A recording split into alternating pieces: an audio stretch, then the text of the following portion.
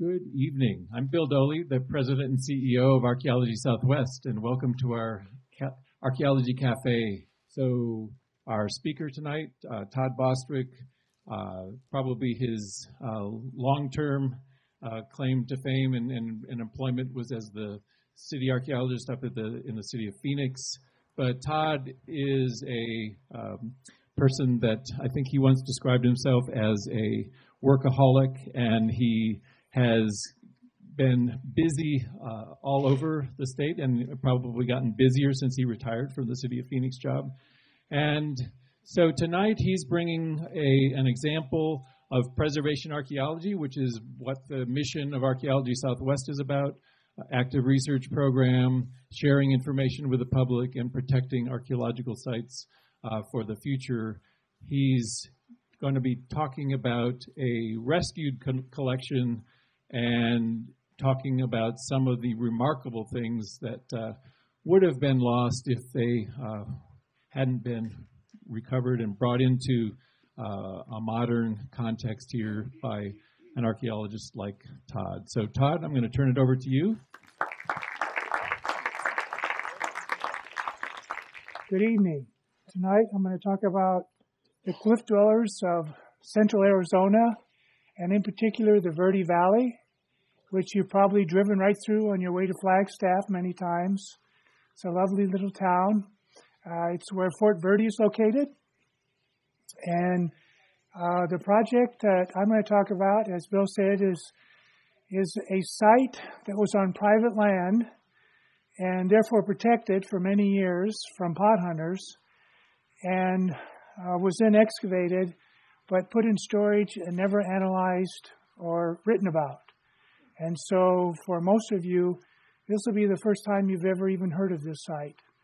And I'm working on the report, and when that's done early next year, it will become a famous site, I'm sure, because the materials are some of the best preserved archaeological materials for any site excavated in central Arizona, in fact, probably in all of Arizona. The site is called the Dyke Cliff Dwelling, named after the owner, Paul Dyke, who's no longer alive. It's only 9 rooms. It's a very small site.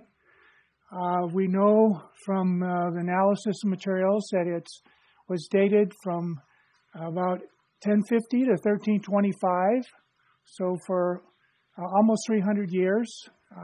It was abandoned, though, before the famous site of Tuzigut, which is one of the more well-known sites up in the Verde Valley. It's a Sinagua site, much like Tuzigut, and also like Montezuma Castle. And in fact, it is located only a couple miles north of Montezuma Castle National Monument, and it could well be that the occupants of the Dyke Cliff Dwelling interacted on a regular basis with those at Montezuma Castle. However, Montezuma Castle was pot hunted extensively before the Park Service took over that famous site. And so the collection from this site really fleshes out what life would have been like at the Montezuma National Monument. The site was excavated between 1962 and 1972. Almost serendipity.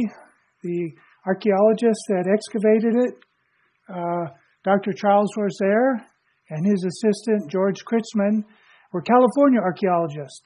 He had his PhD from UCLA, and he just happened to meet the owner of the land, who was a famous artist, and he had an exhibit at the Southwest Museum where Dr. Rozier was working. And after talking, Dyke convinced Rozier to come up and excavate the site. And so with volunteers and students, he worked on it off and on, seasonally, and unfortunately, never wrote it up. I never got it analyzed because he was a very busy archaeologist. He had an active career. But fortunately, the artifacts were preserved, and the collection ultimately was kept intact. And then it was donated to the Verde Valley Archaeology Center, which I'm the director of archaeology at. As I said, the site is very unassuming. It had 9 rooms. This is the biggest room. As you can see, not so exciting. One of the things about the room is that the ceiling started falling in on the inhabitants while they were living there. And you can see these big boulders that the archaeologists had to put trees that they cut down to secure the boulders so they could actually excavate around the boulders. Excuse me. There was archaeology under the boulders, however, and so they did remove 100% of the site and screened all of it. And because of that screening process, they preserved many of the materials, including very small materials. I point out one of the storage rooms there, Cyst 5I, because this cyst or storage room was sealed when the archaeologists excavated it, and it had not been pot hunted. And so it was a storage room that was full, 6 feet deep of deposits that had been deposited over the period of time. Thank you, Bill. Just what I need. And had never been stripped of the good materials, and so the materials that came out of that particular cyst are really spectacular. Here's the architecture. When I tell you that it's not that exciting when you look at the actual site itself, there's not even masonry. It's just some river cobbles and a lot of mud, enough to make a wall, build a room, and live there from the elements. But certainly they did not put their artistic effort into the construction of the building itself. There is, however, a very unusual room in it, and it is a natural chamber that's up behind the built rooms, and it's very large. You could stand up in it. There's a bench in it. There was a wall that was constructed inside it. And it was full of artifacts, and the artifacts are also spectacular. They came out of this room, and the owner, who was a renowned Plains Indian expert, because he painted them and was married to several and was raised with them, he called this a kiva. And everyone has said, well, yeah, okay, called a kiva, but I can tell you, after analyzing materials, I agree with him. It is a kiva. So it was a special ceremonial chamber that was used by the Sinagua. And one of the things that's very interesting is it has these 2 windows that look out over the Beaver Creek, and these would have acted as ventilators, which is usually one of the criteria of kivas. And there's many other reasons why I do believe it is a kiva. So even though the site itself is not that interesting architecturally, this chamber is very, very important as far as understanding the whole the Sinagua and their religious activities at the site. One of the spectacular things that was a result of analyzing the materials are the plant remains. And having worked in the Southwest for 40 years, most of the plant remains that I've been involved with are little burn-up things that you can barely identify, and you have to bring specialists in to determine even what it is. But the plant remains that we have at this site are so well preserved that sometimes I joke my audiences that I just went down to the supermarket and picked it up for the show, because they look like they could have been actually, in your kitchen for a few days. In fact, I've had a number of people ask me, could they still be planted? And that's a good question. And we might even try some experiments and see if that's true, which would be a major discovery because these plant remains are between 600 and 900 years old. We have corned beef and squash, the 3 sisters of the Southwest. The kernels there are yellow. We have 3 different color kernels, yellow, red, and blue, purple. Most of the kernels are yellow, but there is a number of blue purple, and interesting, most of the blue purple came only from the kiva, which is not surprising because blue purple colored corn kernels is usually considered as a sacred corn. And just the kernels alone, we had almost 3,500 kernels that were recovered from the screens. And the corn cobs that the kernels came from, over 9,000 corn cobs from this little site. The beans are also very unusual. Beans are rarely found, especially those that are not charred. And we had 176 of these beans in perfect condition. And interestingly, there are 4 different species of beans represented.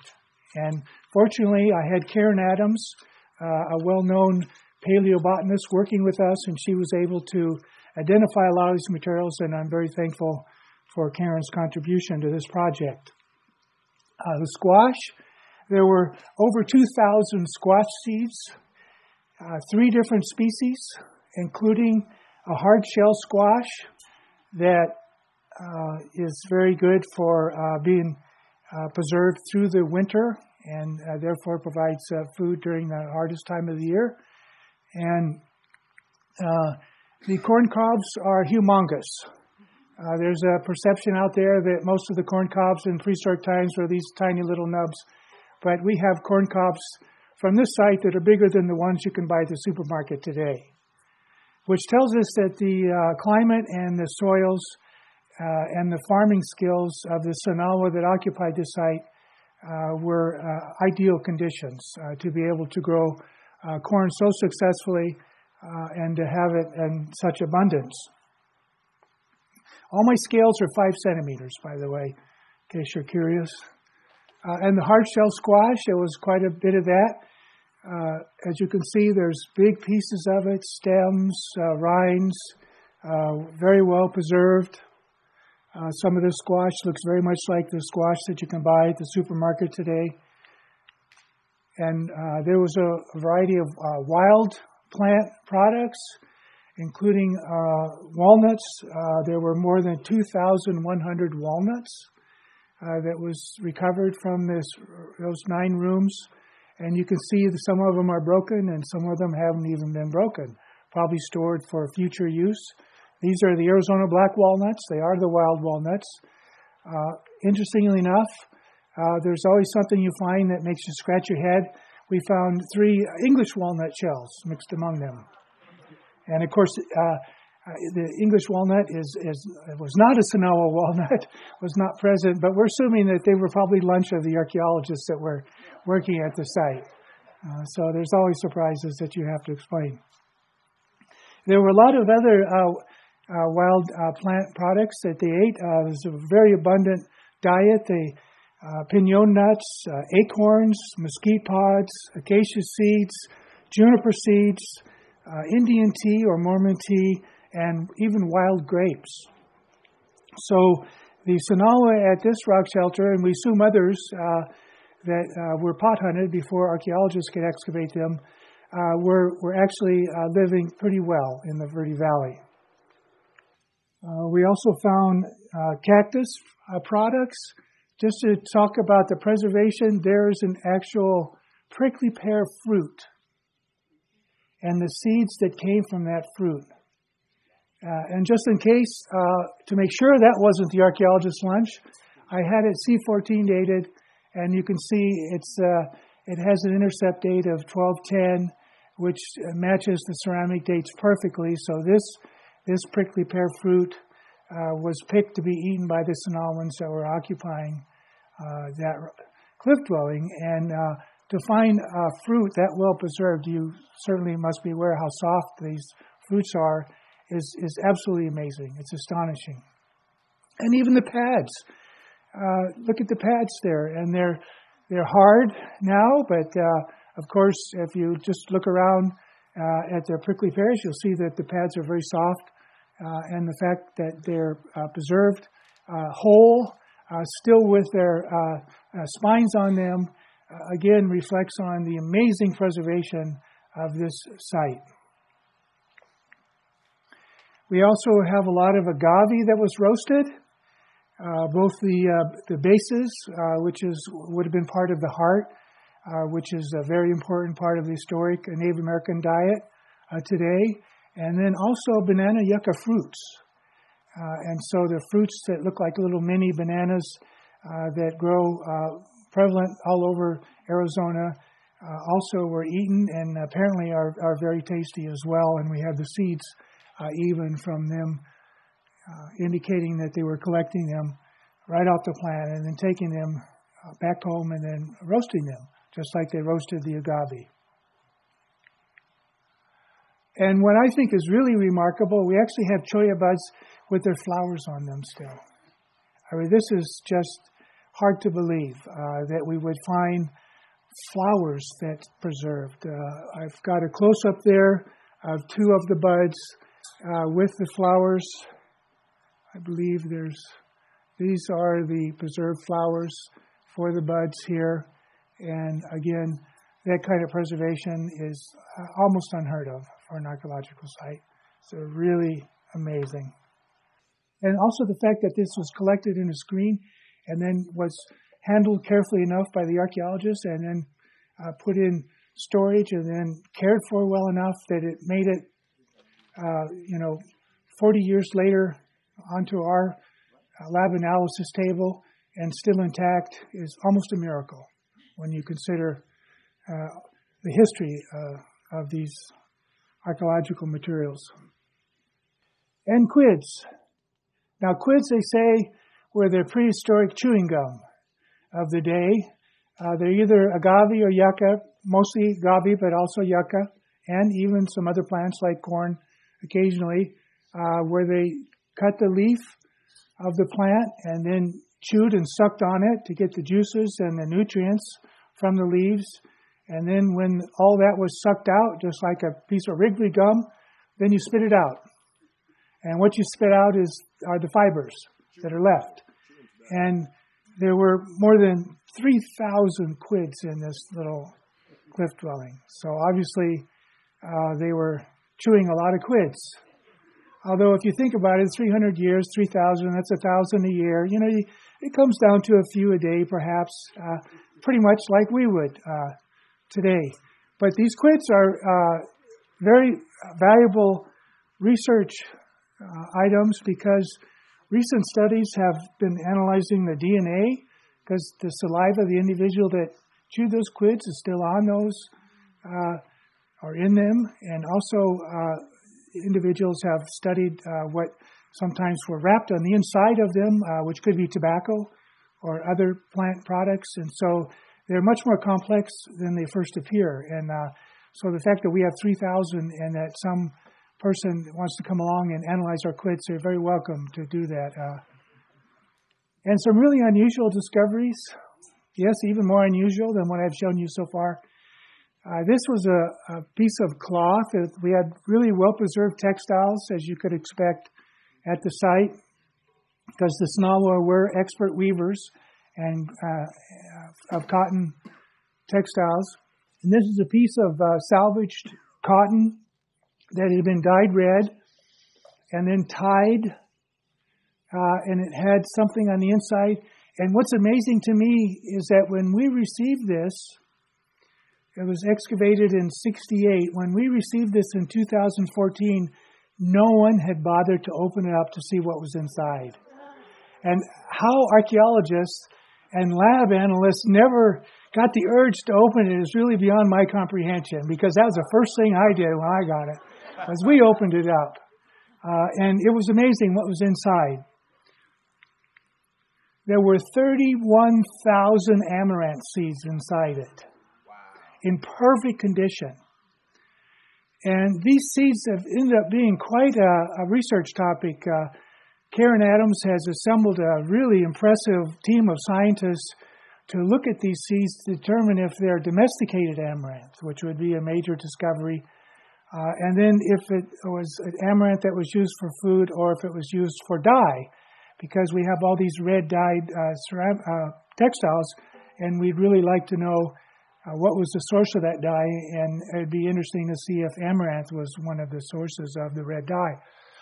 But if you can imagine that a volunteer actually counted those 31,000 something seeds for me, and of course when I asked them, they said, "What? You're kidding me, right?" And I said, "No, we're not." But then Karen is even having somebody measuring a large number of them as well. So we're going to have some amazing data on this really amazing discovery. And we will be publishing an article just on this bag of amaranth seeds because it is such an unusual discovery to be so intact and in such good condition. And in fact, thank God when we got it, we didn't throw out that shaftly material there because Karen tells us that actually is more important than the seed when you're trying to identify its species. So that's a lesson. Don't throw anything out. We have a lot of salt, which is not surprising, because we're only about 5 miles from the famous Verde salt mine. And so I was very curious, so I counted all the salt and weighed it all. And it's interesting because we have almost 11 pounds of salt that was probably all collected from that Verde salt mine. And I'm pretty sure that it's from that salt mine because that Verde salt has a very unique characteristic, which is blue streaks in your rock salt crystals. And you can see a beautiful blue streak here. And in fact, that blue-colored salt is one of the reasons that the Hopi named the Verde Valley the Blue Valley, because the blue salt was so famous. So we have it at the site, and 11 pounds. I'm thinking, were they eating all that or were they trading it? I suspect they were probably trading it because salt was a very valuable commodity in prehistoric times. And we have also really well-preserved wooden artifacts of various kinds. Here's just some of the fire drill hearths. Some of you that were Boy Scouts or Girl Scouts remember making a fire the Indian way. And here we have the toolkit for making fires. And you can see that some are well used and some are not so well used.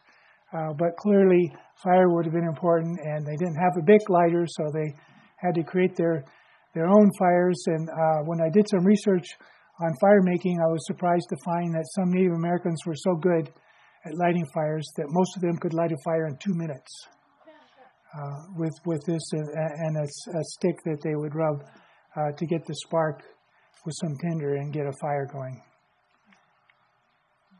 We also have 6 wooden bows, 4 that are large size, 2 that are smaller size. And then we have another 7th bow that was in process of being made. So we know that they were probably making the bows there at the site. And here's one of the ends of the bows showing you that they cut a double notch there for stringing the bow.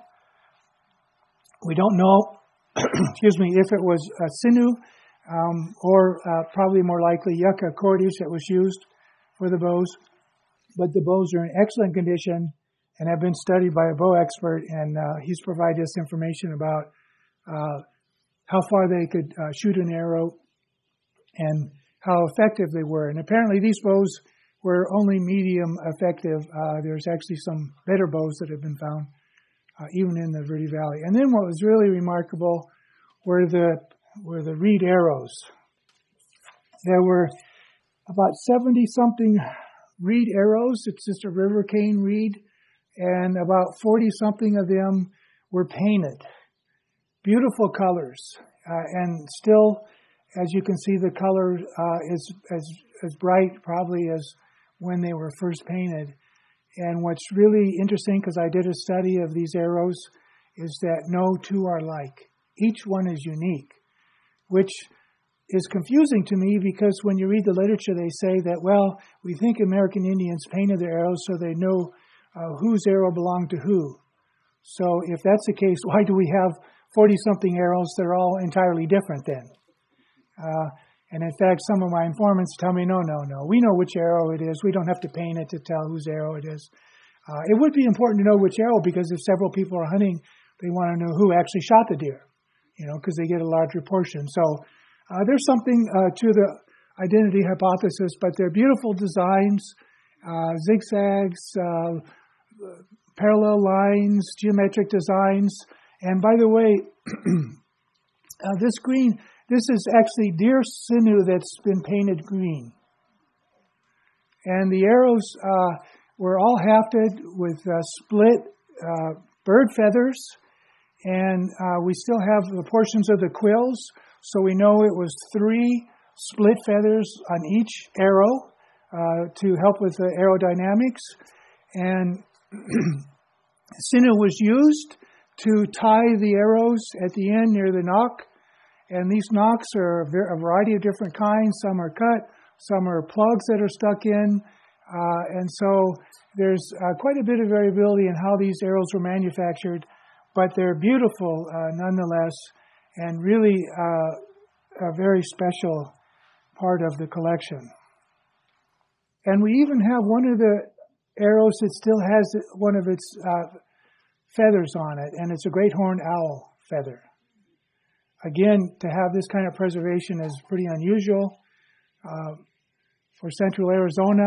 And you can see here where the sinew, which is a ligament from probably a deer, was used to attach the feather, and then the upper part, which is missing, would have attached it here, and this would have been one of the three fletching that would have once been present on this arrow.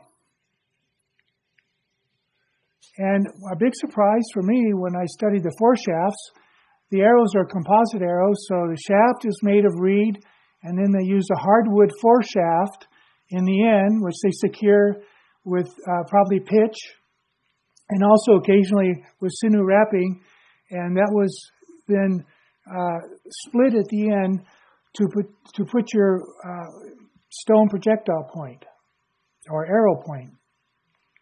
But what really surprised me of the 40-something foreshafts that I looked at is that only 2 of them were designed to have stone arrow points, and we had more than 24 arrow points from the site, but the vast majorities were designed to be used without a stone tip. In other words, they were sharpened so that it would be just the foreshaft itself would be the tip of the arrow.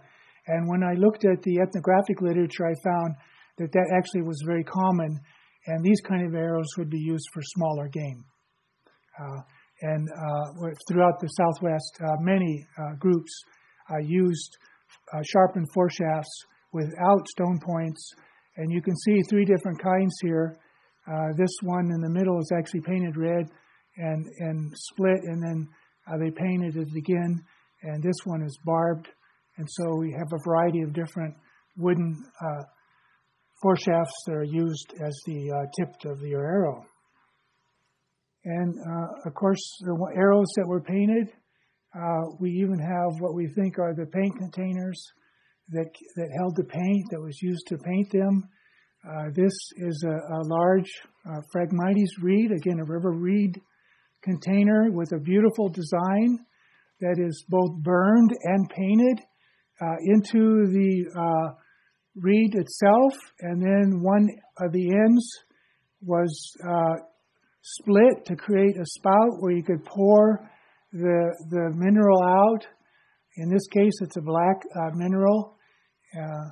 And then they stop it with some cotton yarn here so that it is secured within the cane container. And this one started to split, so they put some sinew to secure it and make sure that it stayed intact. And this is really a beautiful paint container. And of course, a lot of animal bones, because we know that they did hunt animals as well as farm domesticated plants and gathered wild plants. And we have quite a variety of animal bones. These are just some of the tools that were found, but there were a lot of bones that had been charred or had been boiled. So we knew that they had cooked the animals as well as used the bones for tools. There was beaver, deer, coyote, elk, weasel, muskrat, raccoon, rodent, jackrabbit, cottontail, and a variety of birds, including quail, duck, teal, and crane. And not surprising, because it's typical for many prehistoric peoples, the cottontail was the most common. So there was a lot of rabbit stew that was eaten at the site, and I've eaten rabbit stew, and it's actually pretty good. So again, it shows you that the Sinagua at this cliff dwelling were eating very well. These are bone awls for making, either working with leather or probably more frequently with making baskets for piercing and splitting your yucca leaves, your processed and dried yucca leaves that the baskets were made with. The hairpin would have been to tie up hair, long hair in the back. As you can see, it's much larger and is highly polished. And of course, there's lots of ceramics.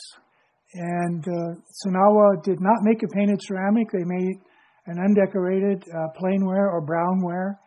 And most of the ceramics were the non-decorated ceramics, and they were used for utility purposes, storage and cooking and keeping your water and other liquids. But they also traded for ceramics that were made outside the region, which tells us a lot about the trade relationship they had.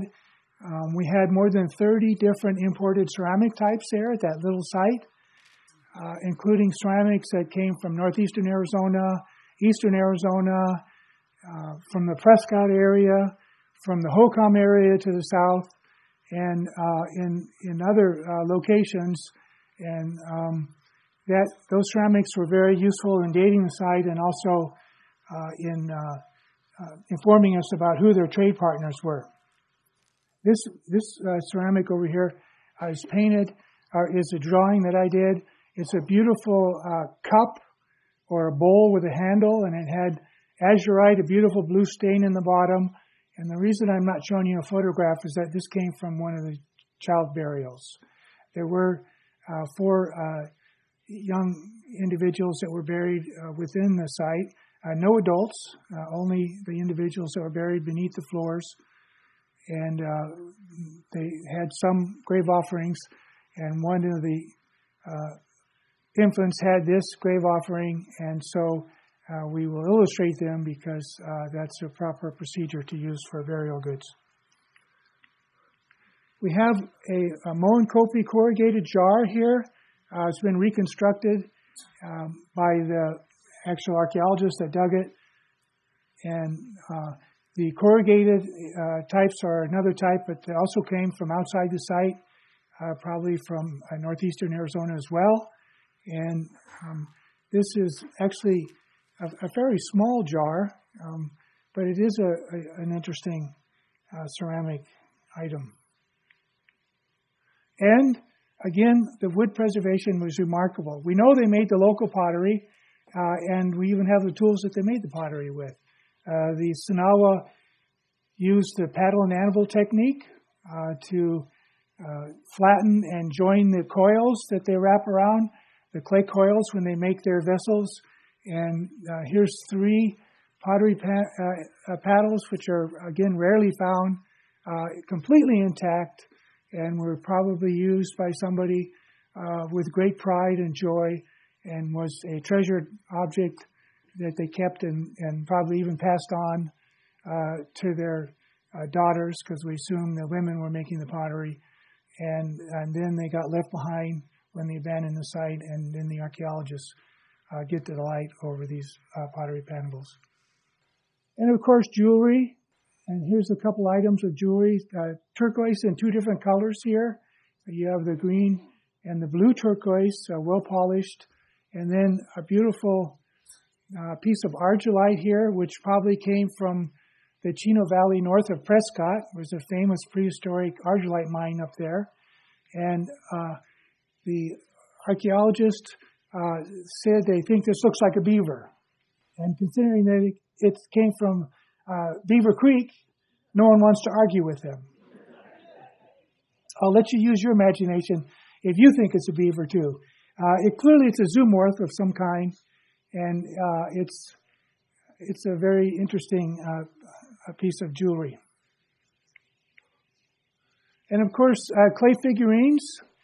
And here are 3 examples. One is a human head, a dog, and possibly a fox or some other quadruped, 4-legged mammal.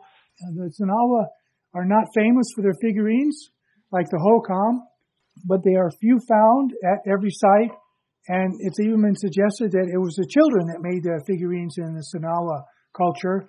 And somebody's done a study and looked at fingerprints and noted that they're the size of children to support the idea that children were making these. But they also point out that even if children were making them, they were still used probably for ritual purposes, fertility and other purposes.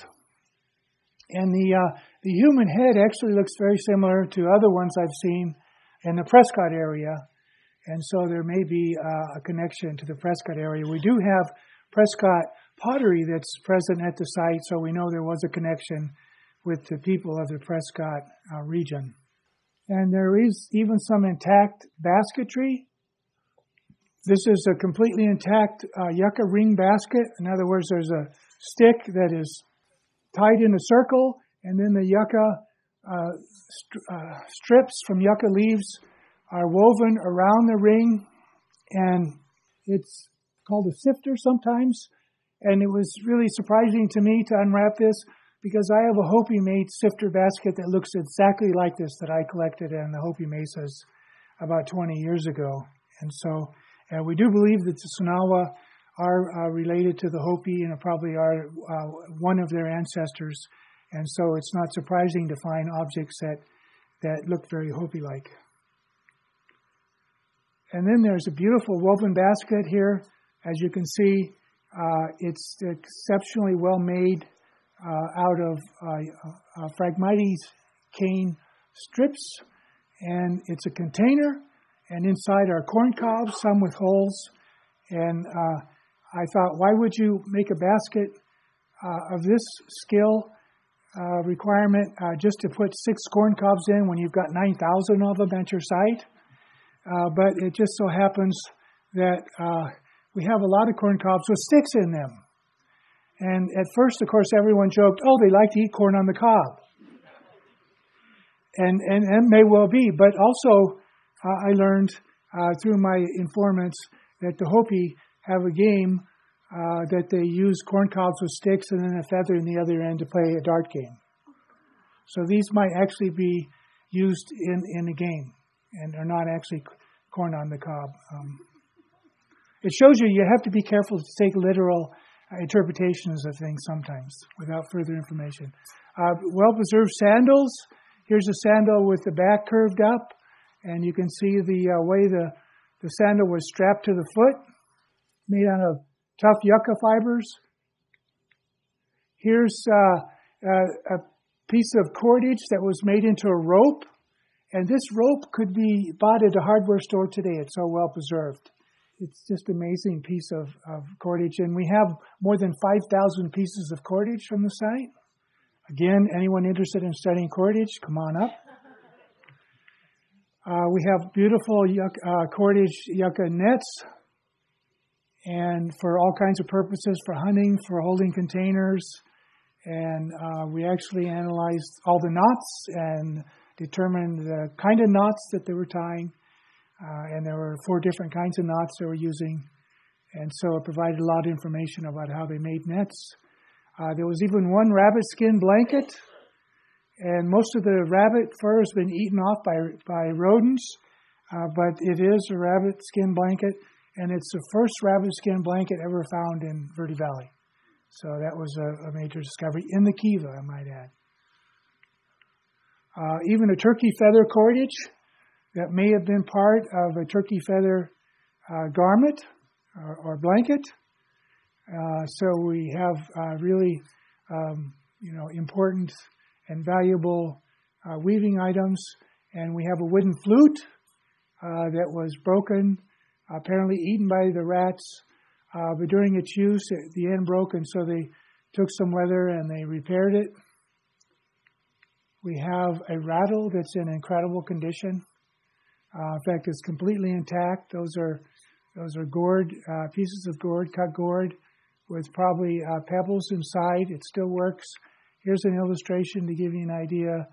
The handle is one solid piece of wood covered with cotton textile and then wrapped in cordage with knots. It's just a really unusual and spectacular sample of a rattle. We have a lot of wooden wands, which were probably used in rituals. This one is very interesting to me because its head is in the shape of an animal, which is actually not unusual. We have one with a snake and one that looks like it might be a human head. Really special wooden artifacts. We have a lot of cotton, and more cotton than almost any other site in central Arizona. We have bundles of raw cotton. We have cotton bolls. We have cotton seeds.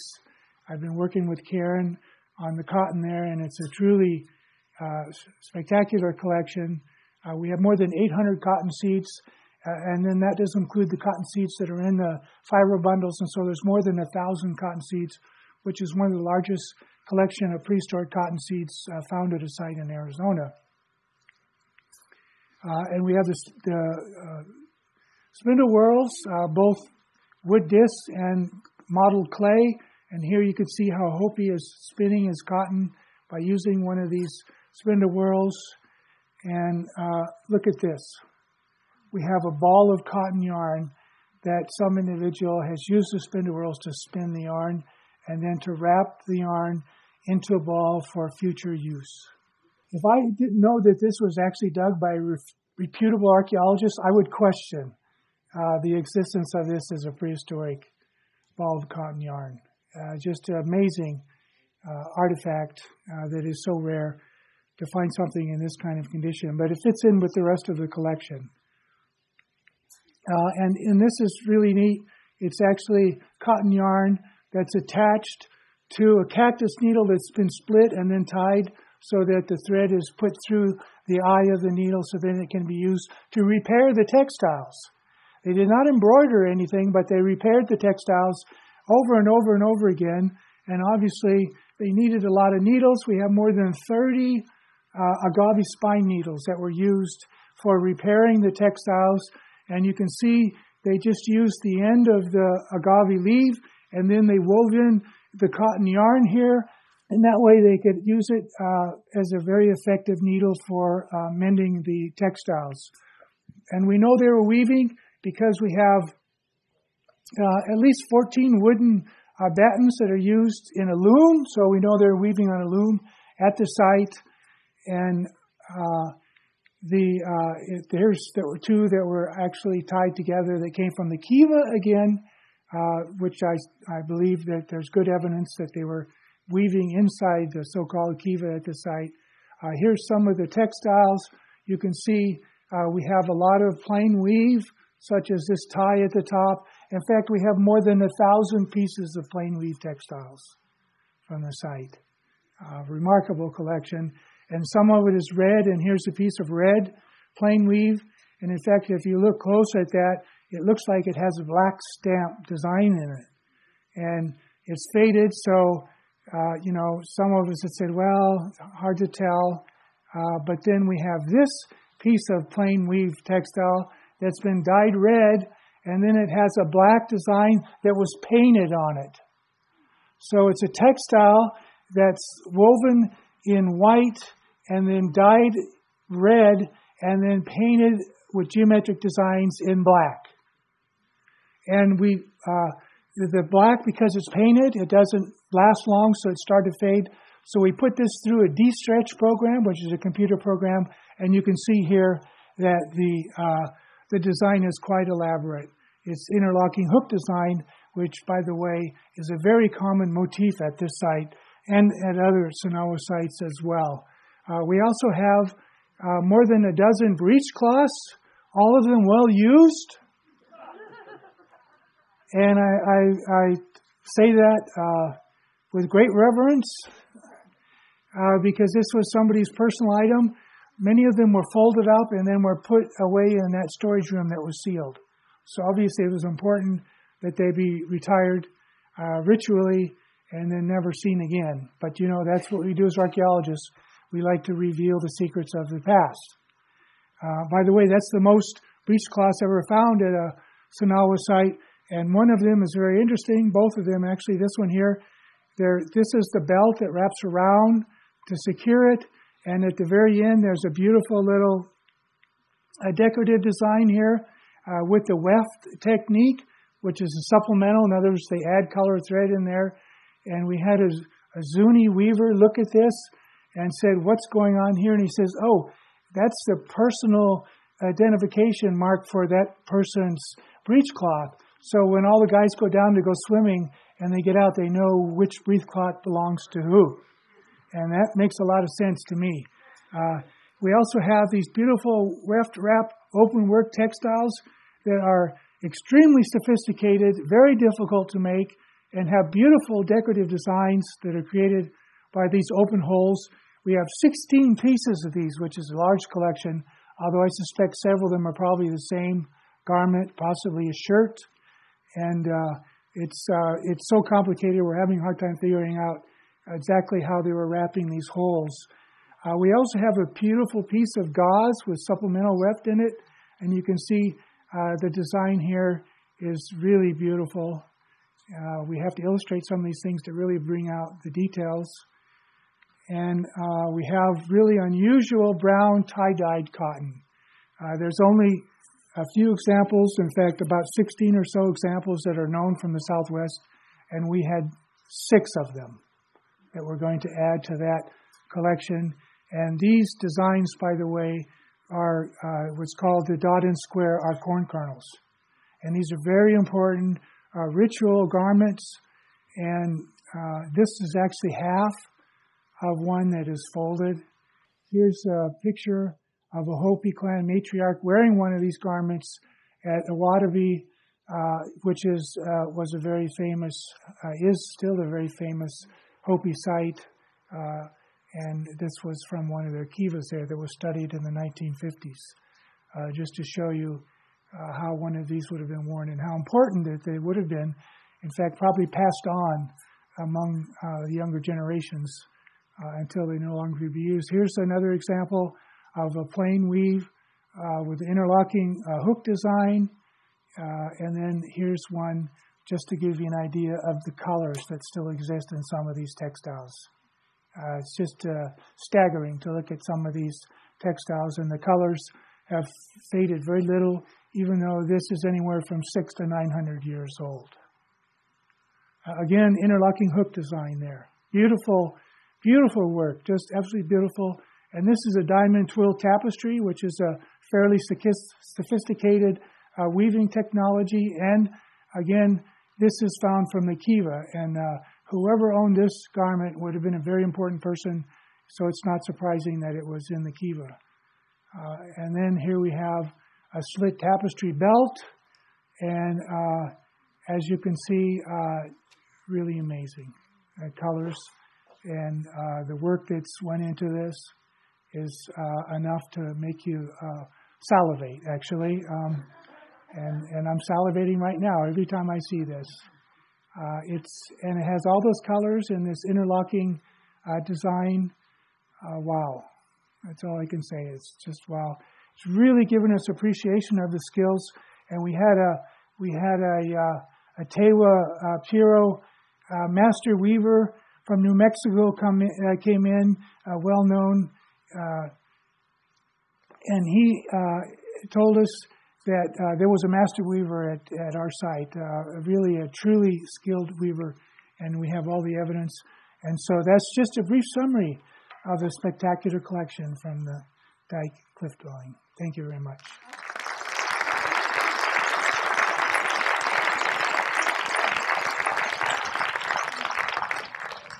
Absolutely incredible.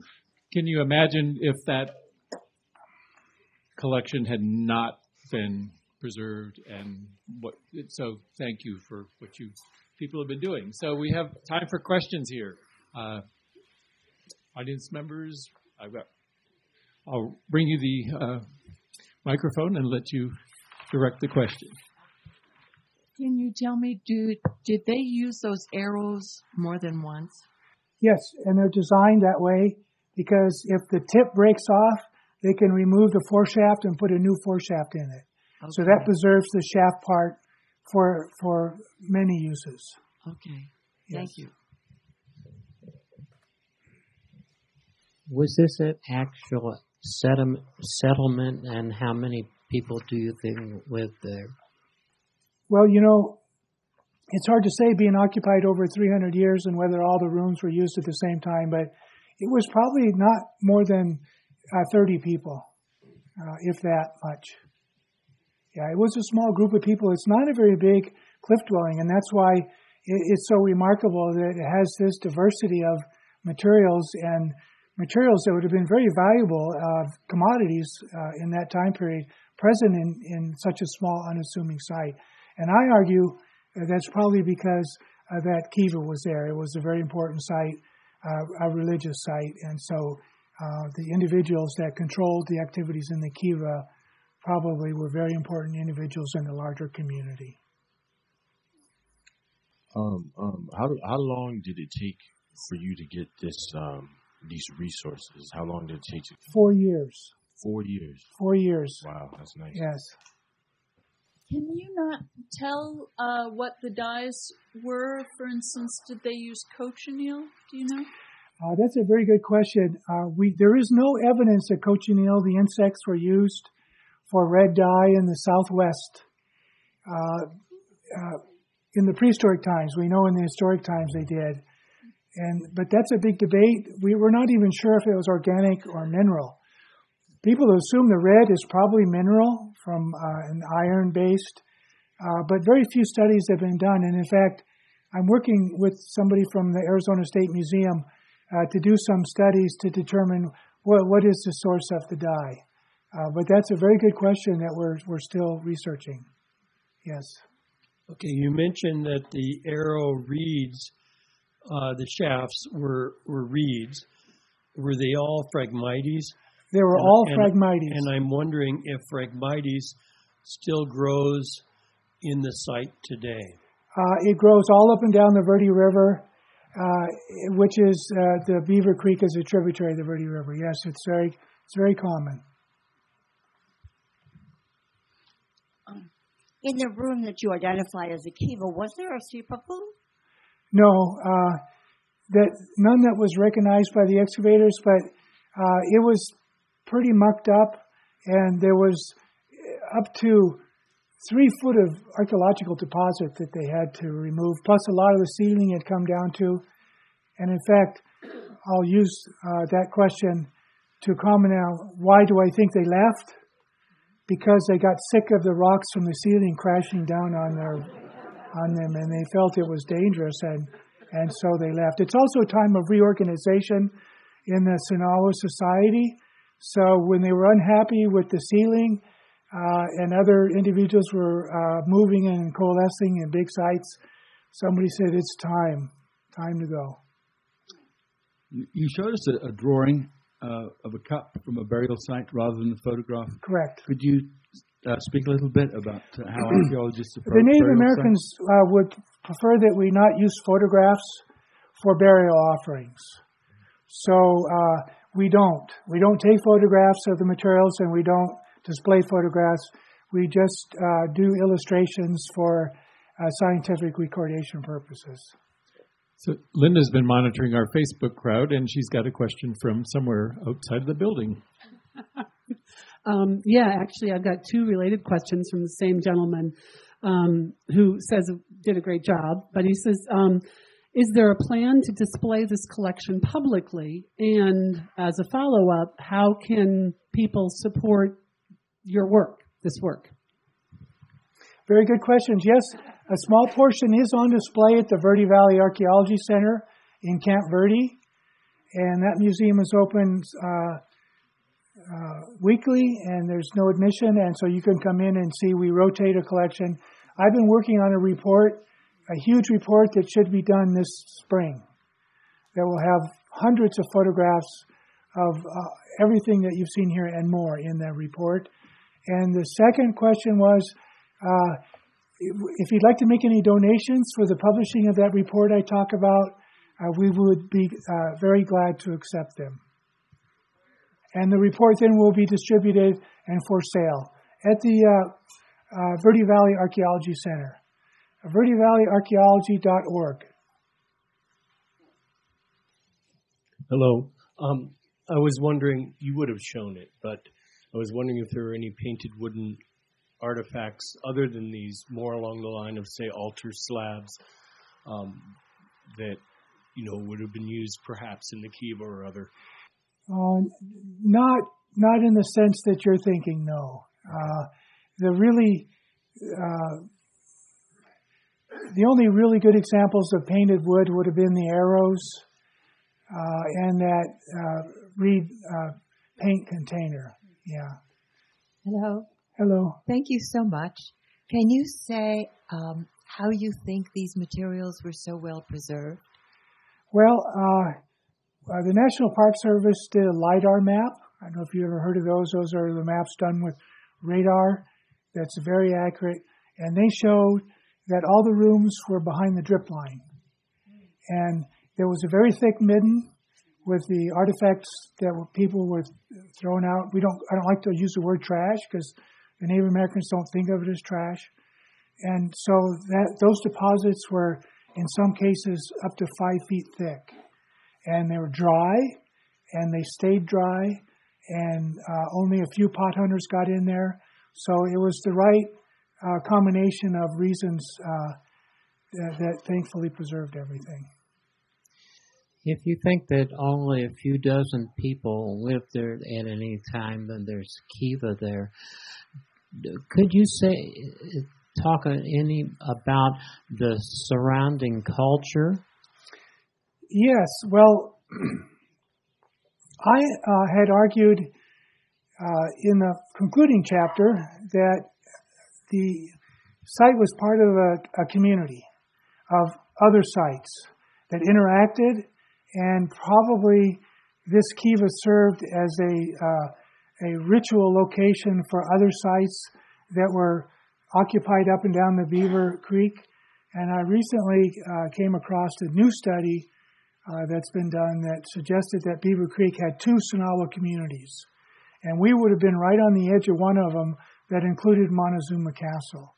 So it could be that, in fact, our site served as a religious node for the community that surrounded the Montezuma National Monument site. Thank you very much for this talk. Have you identified the wood of the bows? The wood is probably ash or hackberry, but surprisingly, wood is actually very difficult to identify if it hasn't been cut. So you can get a cross-section of the grains, and all of our wood is so well preserved, and I don't dare cut any of them. So we're kind of guessing on the wood species, yeah. You showed us a small figure of a dog. I wonder, is there any evidence of other domesticated animals that were used by this culture? The only domesticated animal we know the Sinagua had, as did all the other Native Americans of North America and Central and South America, was the dog. Well, for North America anyway, excuse me. And some of the bones that we identified as coyote are often with a slash dog because they're difficult. So it may be that we did have some dog bones in there from a dog that lived at the site and then died. Interestingly, I excavated a site actually in Marana a few years ago, and we had a lot of dog bones. And when we looked carefully at them, none of them had been butchered.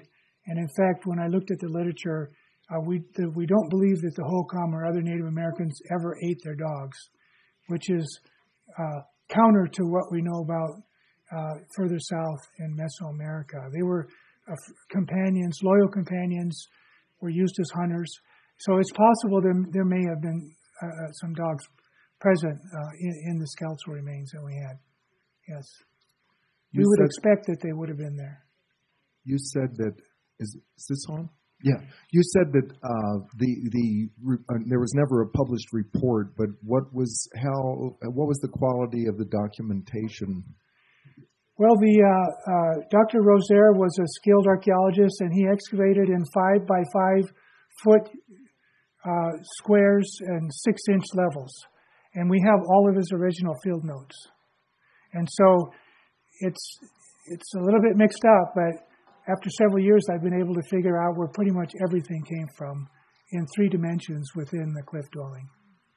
Yes. So we're very fortunate that not only is it a remarkable collection, but that a very skilled archaeologist excavated it. I have a question about the cotton.